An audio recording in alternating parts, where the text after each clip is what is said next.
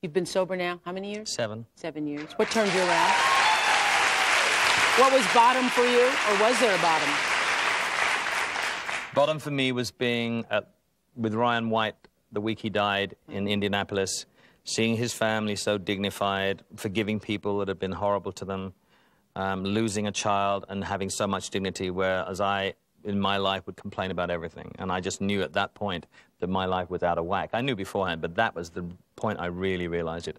And months after that, I got sober and clean. That was a real big turning point for me. I read in an article, because you never know what you read, but that you saw Elvis, and that was also a turning point, and that you didn't want... Well, Elvis, when I saw him in Washington, bless his heart, and I'm a huge Elvis fan, it was so sad because he turned into this big man with no eyes, it's sunken in the back of his head, and it was pathetic. And in the end, there are pictures of me when I look at them and think, oh, my God, you know, you turned into Elvis. You just shut your door, and you gained weight, and you did this, and you did that, and you didn't care how you were, and it's very easy to do that. But when you saw him, you thought you didn't want to end up like that. I knew he would be dead within a year if he carried on like that, and he was. Really? And he was. Yeah. And he was.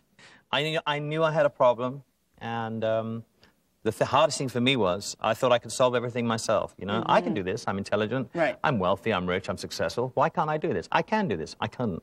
And for 16 years, I couldn't say I need help. You know, that those 3 words which will save your life. I need help. And as soon as I said that, I was away and haven't looked back since. Haven't looked back. No. Just say those. If you're in pain and you're afraid to reach out because you think people will think you're weak, or you feel ashamed of asking for help, just swallow your pride. Your pride will kill you. Just ask for help, and people will be there to give it to you. I think you just saved somebody's life tonight. Well, I hope so. Yeah.